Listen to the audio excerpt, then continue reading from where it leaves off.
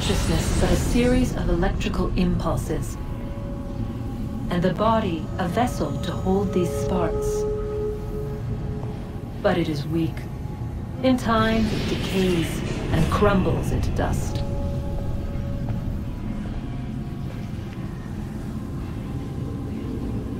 We asked ourselves then, what if it might be replaced with something stronger, something better?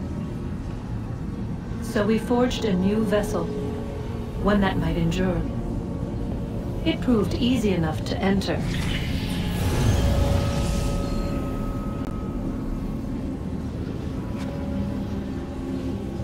But to leave required something more, something wrong. And so this too they abandoned. I wondered, though, were they right to turn away?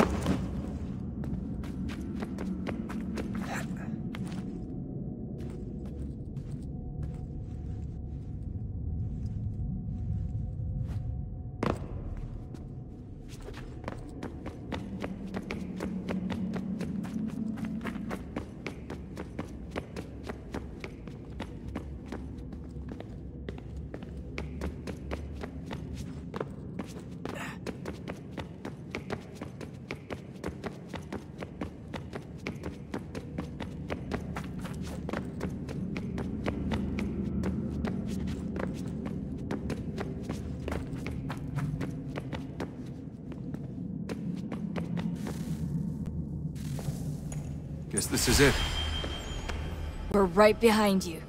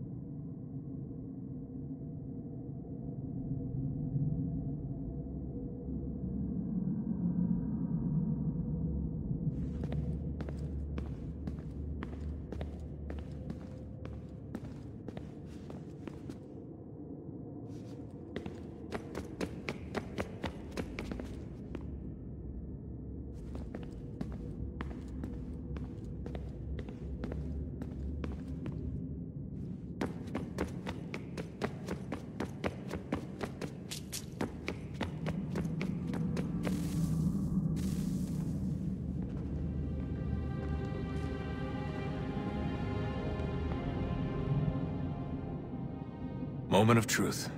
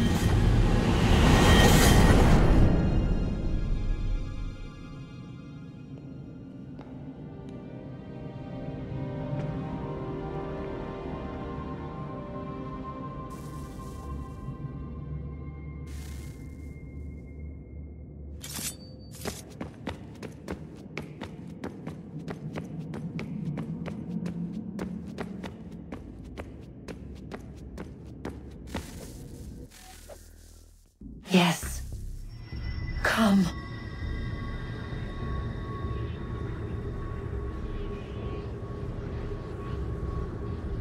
Here, at last. You know our story now. Of how we tried.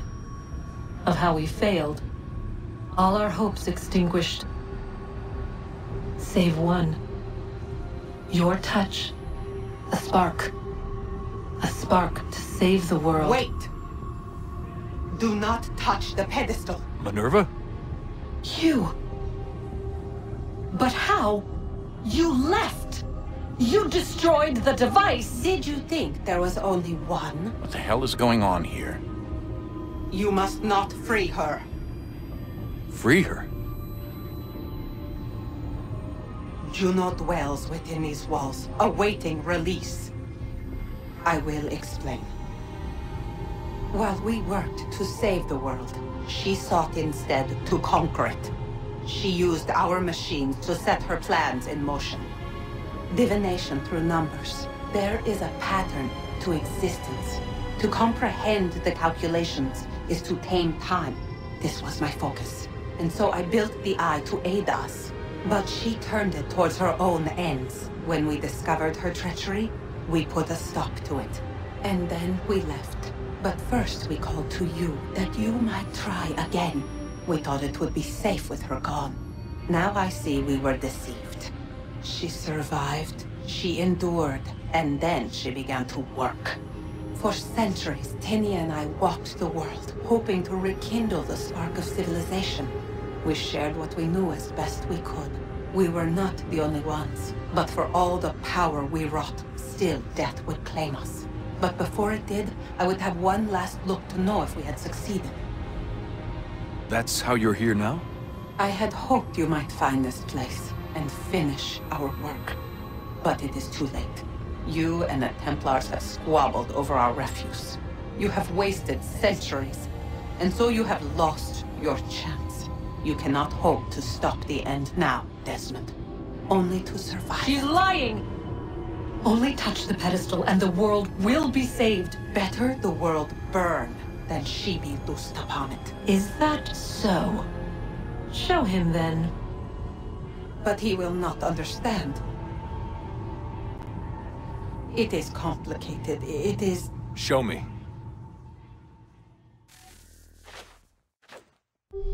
If you heed Minerva, the sun will have its way. The ground will crack and spit fire into the skies.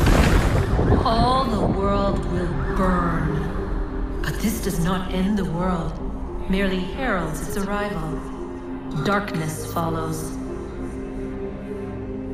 Then you emerge, resolving to lay a foundation that such a tragedy does not befall the world again. You will become a symbol to those who survive.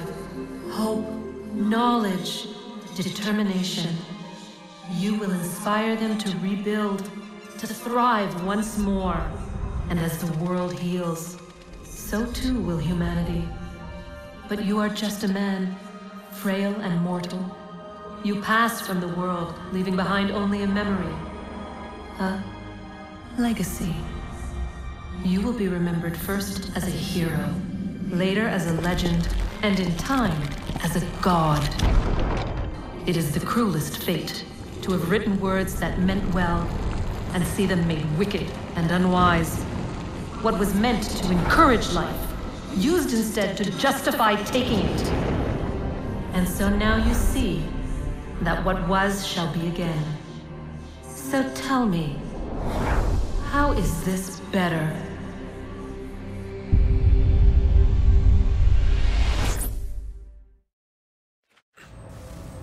She would sacrifice you, sacrifice the world, for no other reason than to deny me vindication. They will enslave your kind, Desmond. Is this not why you fight? Is this not why you came here? To ensure more than just your race's future, but its freedom? What future? What freedom? Billions dead and the whole cycle begun anew? This world has known nothing but heartache and horror since we left it. Our gift to them, and you'd see it all returned. Enough! You must not do this. Whatever Juno's planning, however terrible it might seem today, we'll find a way to stop it. But the alternative, what you want, there's no hope there. If you free her, you'll be destroyed. It will happen in an instant. There will be no pain. You mustn't. It's done, Minerva. The decision's made. Then the consequences of this mistake are yours to live and die with. You need to go. All of you. Now. Get as far away from here as you can. Come with us. We'll find another way. There isn't time. Son. You know it's true. It's already started. I need to do this now. So go. Go!